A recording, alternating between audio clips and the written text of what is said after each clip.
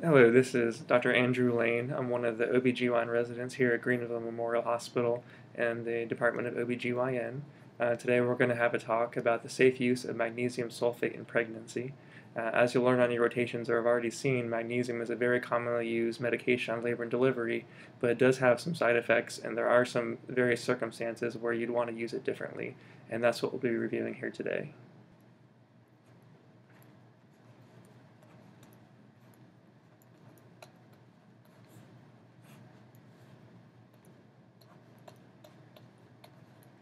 Magnesium has been in a lot of literature recently due to an FDA statement in 2013.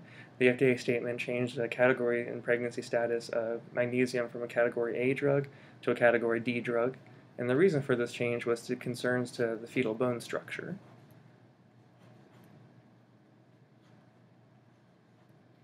The reason for the change is that the FDA was concerned that there was due to fetal bone demineralization and also bone demineralization in the neonate after birth, which would lead to fractures due to long-term use. Of course, magnesium has been used in obstetrics for many years, and as a result of this, ACOG then published their own statement in conjunction with the Society for Maternal Fetal Medicine,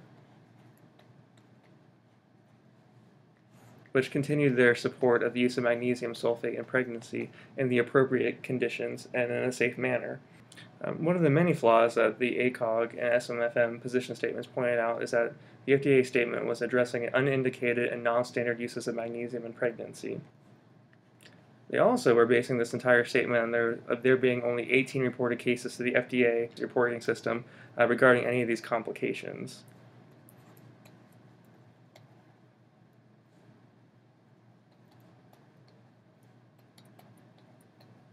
The average duration of the exposure in the FDA database was 9.6 weeks with an average magnesium total amount of 3,700 grams. This is a much larger duration and a much higher dose than is currently recommended for use in obstetrics.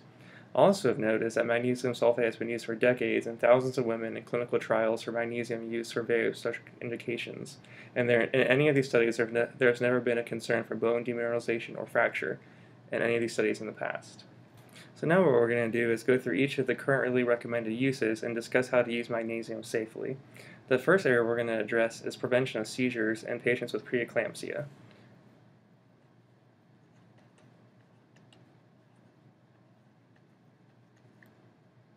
First, we're going to examine the evidence. Research has shown us that in preeclampsia, magnesium sulfate decreases the rate of eclamptic seizures by 50%. Systematic reviews have subsequently shown that magnesium sulfate is superior to all other anticonvulsant drugs for use in pregnancy.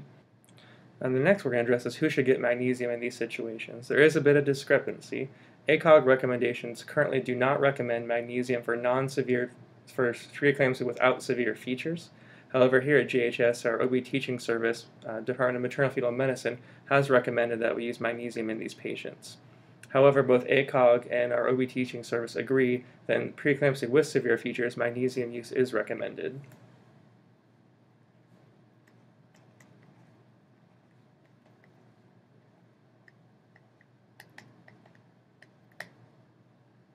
Next, we're going to address how to safely use magnesium in these patients. In patients that have IV access, which is the majority of our patients, we give a 6-gram IV bolus over a course of 15 to 20 minutes, which is then followed by 2 grams per hour maintenance dose. What we do is we continue this through delivery into the postpartum period. If the preeclampsia does not have severe features, this can be discontinued when the patient has been greater than 6 hours postpartum or has had greater than 2 hours of the urine output greater than 100 cc's. In patients with preeclampsia with severe features, this should be continued for a duration of 24 hours postpartum. The next area we're going to address is the use of magnesium sulfate for fetal neuroprotection for preterm infants.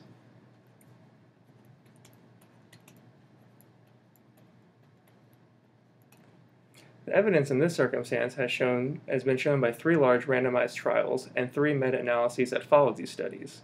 What they have shown is that magnesium reduces the occurrence of cerebral palsy in surviving infants when given with neuroprotective intent.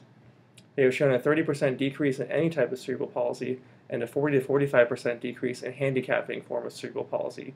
Here at the MFM department, we use a protocol from the BEAM study. It was the largest trial in the United States. But just to realize that there have been 3 other studies that use different protocols at different gestational ages, and none of them have been shown superior to the others. Also of note, our MFM department uses magnesium from 32 to 34 weeks gestational age, but realize that the benefit of use beyond 32 weeks has yet to be proved.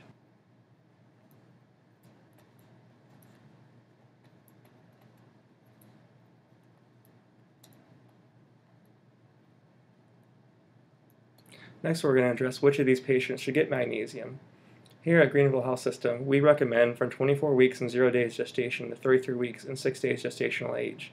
Specifically those that are at high risk for delivery within the next 24 hours.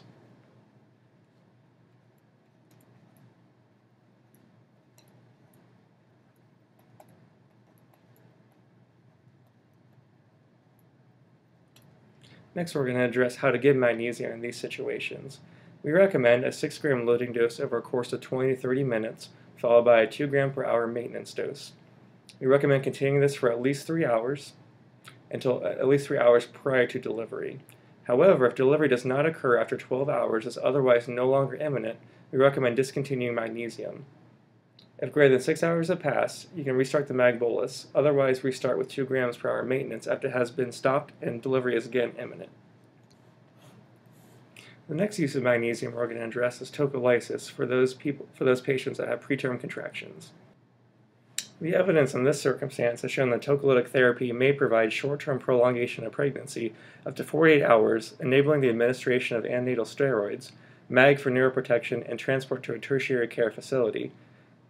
Be aware, however, that there has been no evidence that suggests tocolytic therapy has any direct favorable effect on neonatal outcomes, or that the prolongation of pregnancy offered by tocolysis translates into significant neonatal benefit. ACOG supports the use of first-line tocolytics for short-term prolongation of pregnancy for up to 48 hours to allow for steroids. However, ACOG does not include magnesium as a first-line tocolytics. So in these circumstances with preterm labor, you'll be using it mostly for neuroprotection. Next, we'll address who should get magnesiums in these circumstances. Essentially, as we just discussed, you'll be using this mostly for fetal neuroprotection, with any tocolysis as an added benefit, and as such, you should use the same recommendations as we recommend for fetal neuroprotection for preterm deliveries. And the same goes for the recommendations on how to give magnesium in these circumstances. We recommend following the same protocol as that for fetal neuroprotection. Next, what we're going to address is toxicity. As we have shown, magnesium has many uses in pregnancy when used safely with many benefits. However, there is a chance of there being toxicity in pregnancy, and magnesium can be a dangerous drug. If you look at the spectrum of magnesium in the bloodstream, the therapeutic range is defined as being between 4.8 to 8.4 milligrams per deciliter. This is the safe range of magnesium use.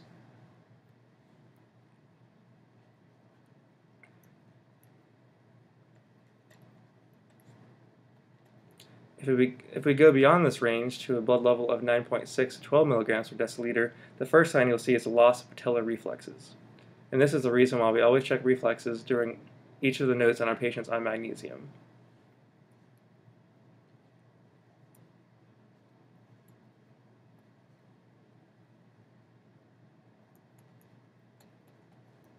From a level of 12 to 18, we start to see respiratory paralysis.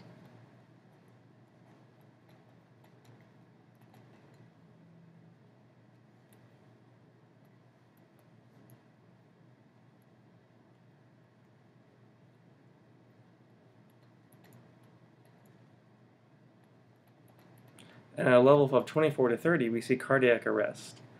If you're ever in a circumstance where you do have a case of magnesium toxicity, there's an easy way to reverse it, and this is through the use of calcium gluconate. Some of the other things you'll notice while patients on magnesium are the effects on fetal heart rate tracings. You'll notice that when the patient starts magnesium, there'll be a loss of fetal heart rate variability and accelerations, although the fetus in this circumstance, you'll notice there's a loss of variability as well as accelerations. However, in these circumstances, the fetal status is not compromised. This is the end of our discussion on the safe use of magnesium sulfate in pregnancy. Thank you.